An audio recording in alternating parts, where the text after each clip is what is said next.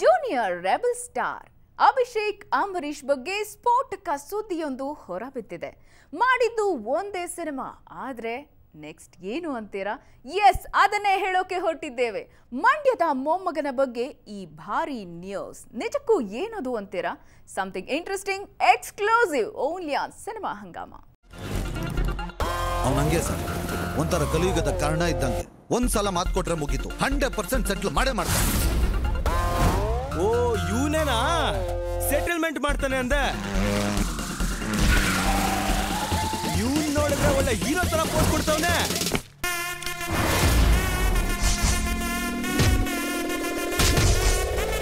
Hero ತರಾನ? ಚಾನ್ಸೇ ಇಲ್ಲ, ನೋ ವೇ. ನಾನ್ ಹೀರೋನೇ.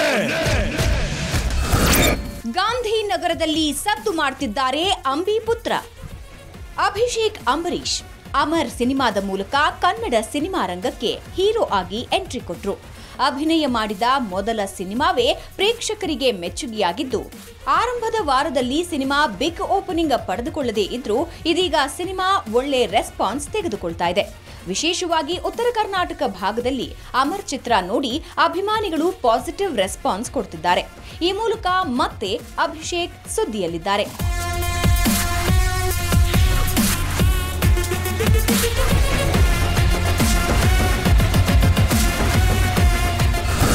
ಸಿಂಗಲ್ ಸಿನಿಮಾ ಮೂಲಕವೇ ಫೇಮಸ್ ಆದ ಅಮರ್ ಅಭಿಷೇಕ್ ಅಭಿನಯದ ಮೊದಲ cinema.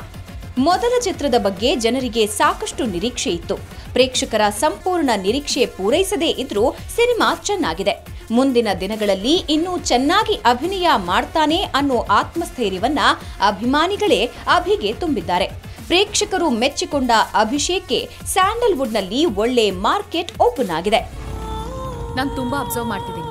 You showing lot of concern towards me. Please don't follow me.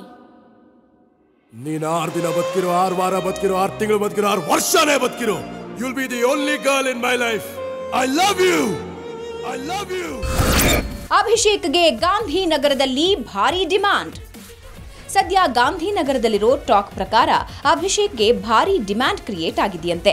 Ambi ಪುತ್ರನ ಮೇಲೆ ಹಣ ಹಾಕಲು ನಿರ್ಮಾಪಕರು ಮುಂದಾಗ್ತಾ ಇದ್ದು, ಇತ್ತೀಚೆಗೆ ಬಂದಿರೋ ನವ ನಾಯಕರಿಗಿಂತಲೂ ಅಭಿಷೇಕ್ಗೆ ಭಾರಿ ಡಿಮ್ಯಾಂಡ್ ಇದೆಯಂತೆ. ಇದರ ಜೊತೆಯಲ್ಲಿ ಒಳ್ಳೆ ಸಂಭಾವನೆಯನ್ನ ನೀಡಿ ಚಿತ್ರ ನಿರ್ಮಾಣ ಮಾಡೋದಕ್ಕೆ ಮುಂದಾಗಿದ್ದಾರಂತೆ. ಎಂಪಿ ಪುತ್ರನ ಮುಂದಿನ ಸಿನಿಮಾ ಯಾವುದು? ಅಮರ್ ಚಿತ್ರದ ನಂತರ ಅಭಿಷೇಕ್ ಯಾವ ಸಿನಿಮಾದಲ್ಲಿ ಅಭಿನಯ ಮಾಡ್ತಾರೆ ಅನ್ನೋ ಕುತೂಹಲ ಅನೇಕರಿಗಿದೆ. ಸದ್ಯದ ಮಾಹಿತಿ ಪ್ರಕಾರ ಸಂತು ಸ್ಟ್ರೇಟ್ ಫಾರ್ವರ್ಡ್ ಸಿನಿಮಾ ನಿರ್ದೇಶಕ ಮಹೇಶ್ ರಾವ್ ಅಭಿಷೇಕ್ಗಾಗಿ ಒಂದು ಕಥೆ ರೆಡಿ ಮಾಡ್ತಿದ್ದಾರಂತೆ. ಅದಾದ ನಂತರ ಅಂಬಿ ನಿನಗ್ ವಯಸ್ಸಾಯ್ತೋ ಚಿತ್ರದ ನಿರ್ದೇಶಕ ಗುರುದತ್ ಗಾಣಿಗ ಕೂಡ ಅಭಿ ಸಿನಿಮಾಗೆ ಆಕ್ಷನ್ ಕಟ್ ಹೇಳಿದ್ದಾರೆ. ಒಟ್ಟಾರೆ ಅಭಿಷೇಕ್ ಇನ್ನು ಮುಂದಿನ ಚಿತ್ರಗಳಲ್ಲಿ ಬ್ಯುಸಿಯಾಗಲಿದ್ದಾರೆ. ಭರ್ಜರಿ ಬೇಡಿಕೆಯಲ್ಲಿ ಅಂಬಿ ಸನ್. ಈಗಾಗಲೇ 2 ಸಿನಿಮಾಗಳಿಗೆ ಬುಕ್ ಆಗಿರುವ ಅಭಿಷೇಕ್ ಸಿನಿಮಾ ಕರಿಯರ್ ಅನ್ನ ಸೀರಿಯಸ್ ಆಗಿ ತೆಗೆದುಕೊಂಡಿದ್ದಾರೆ. ಚುನಾವಣೆ ಪ್ರಚಾರ ಅಂತ ಬ್ಯುಸಿ ಆಗಿದ್ದು, ಸದ್ಯ ಅಮ್ಮನ ಜೊತೆ ಡೆಲ್ಲಿಗೆ ಹೋಗಿ ಬಂದಿದ್ದಾರೆ. ಇನ್ನೇನಿದ್ರು ಸಿನಿಮಾ ಅಷ್ಟೇ. ಒಟ್ಟಾರೆ ಅಂದುಕೊಂಡಂತೆ ಆದ್ರೆ ಈ ಮೂಲಕ ಕನ್ನಡ ಸಿನಿಮಾ ರಂಗಕ್ಕೆ ಒಬ್ಬ ಉತ್ತಮ ನಾಯಕ ಸಿಕ್ಕಂತಾಗತ್ತೆ.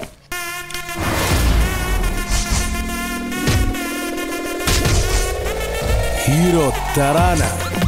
ಪವಿತ್ರ ಬಿ, ಸುವರ್ಣ ನ್ಯೂಸ್. ಚಾನ್ಸೇ ಇಲ್ಲ, ನೋ ವೇ. ನಾನ್ ಹೀರೋನೇ.